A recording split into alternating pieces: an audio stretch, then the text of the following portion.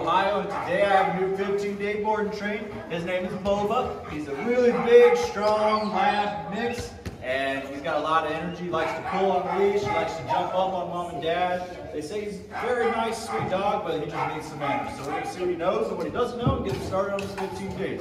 Boba, can you come? Oh, good boy. Can you come? Can you come? Oh, you got to slow around. Don't be on the floor. What about Boba? Can you sit? Can you sit? No, you know the lean, huh? You can lean up on me. Can you sit? No, it's okay. Can you down?